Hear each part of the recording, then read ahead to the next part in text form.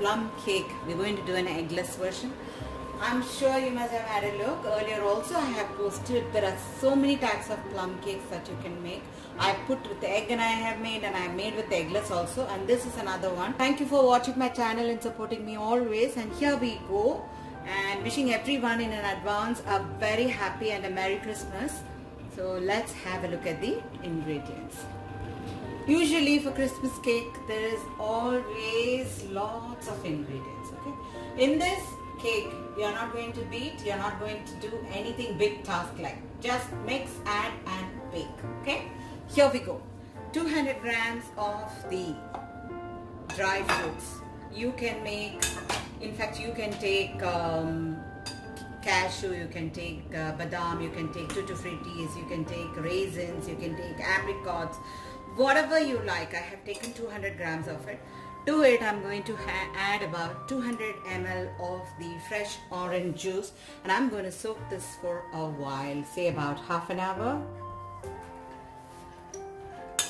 Give it a good mix. I'm going to rest this till we do the next step, okay? Let that rest. I have here about 3 tablespoons of the same nuts which I'll be adding on top of it. So I'm just taking 1 tablespoon, little bit of the flour from where I have kept for baking. Just going to run through this way so that it doesn't sink into the cake when we are adding this.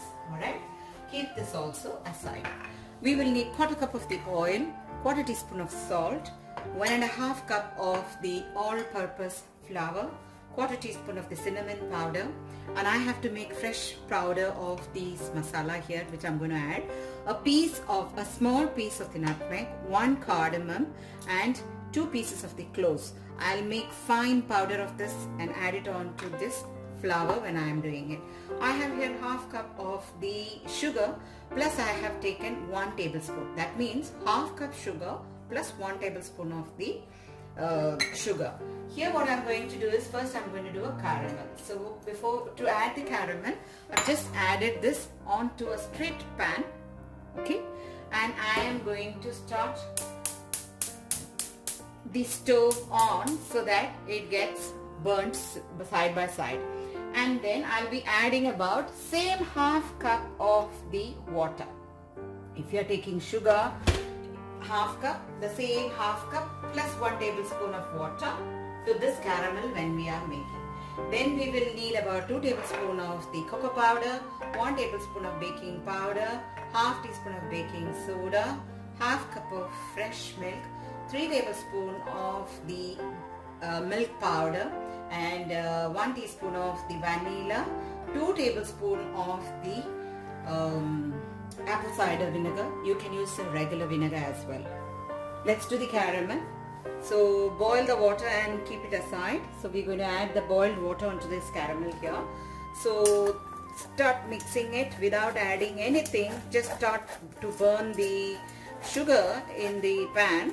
So what happens is it will start to burn like this and start to form the caramel. Once when we reach the desired color consistency, I will show you what color that we are looking at. At that time we will add in the hot water, and then we will give it a good mix and allow it to rest well. This is what we are doing. If you look at my earlier previous cakes, I have shown you very clearly how you will make the caramel there. I have explained how to make caramel, everything. So here I'm not going to go elaborate again. I will post the link for all the videos of the plum cakes that I have put in my channel in the end of the video here. You may just go through them there.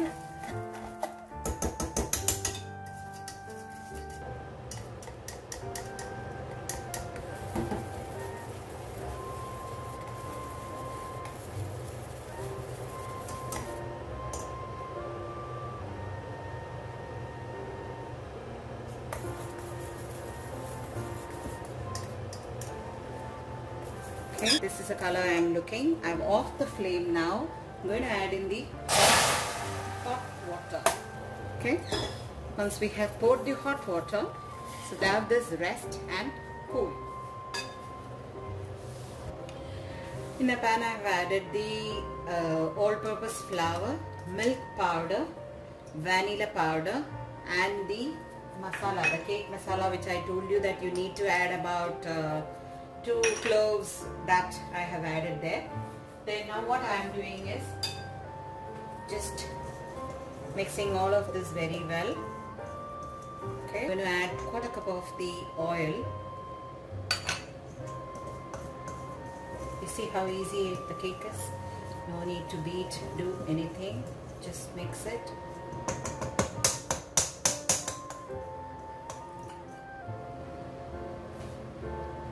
Add 1/4 cup of the oil. I'm going to add in the nuts as well, what I have kept. Mix everything together.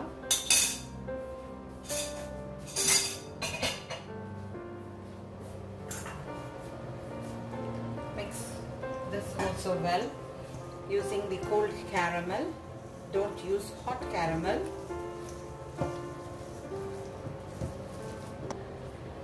Add in the caramel little by little. Give it a good mix. You need this much of caramel for sure. I'm going to add in the vinegar.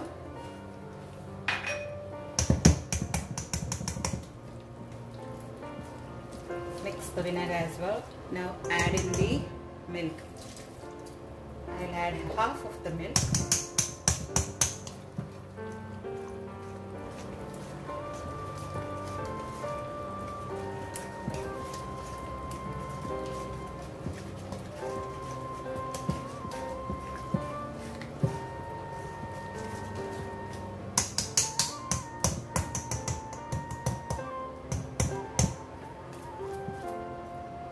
Add the entire half cup of the milk.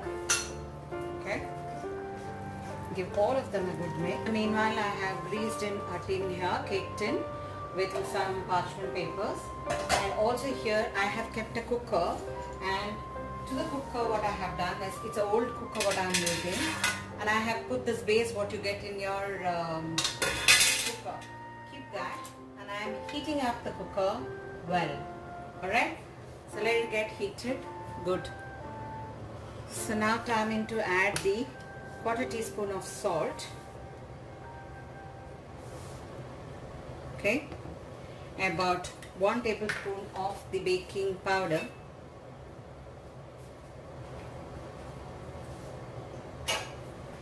And then half tablespoon, sorry. All measurements are in tablespoon, okay? 1 tablespoon of baking powder. Half tablespoon of the baking soda. Tap the cake. Okay. Add some. This will for surely go in and sink, but still, we will do another one more time topping of this. But for time being, we'll just add a little bit. What is half of this? The other half we will retain it. Okay. Now, as I showed you the cooker, how I have kept. Just drop in the cake into the cooker. And now what I am going to do is just cover it up with the cooker lid. If you don't have a cooker lid, you can cover with something with airtight.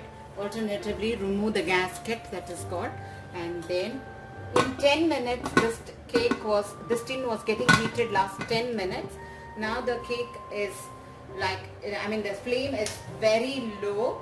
I'm going to bring it to a medium and a smaller stove. I have kept the flame, and let me show you the flame. You see the flame how it is?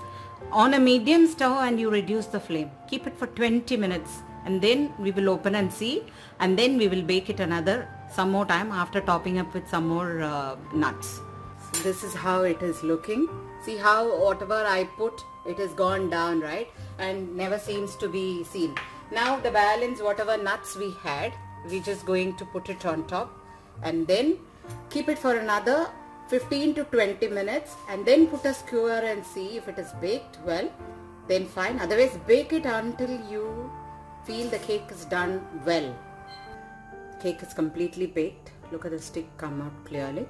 Now I'm just going to rest, let the cake completely settle down, then we will take it out. Our plum cake is ready. See, so soft.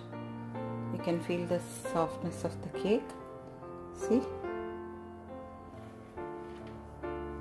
So this is how we have done the eggless plum cake. I will cut it and show it to you guys. So this is how the cake looks. See, so soft and moist.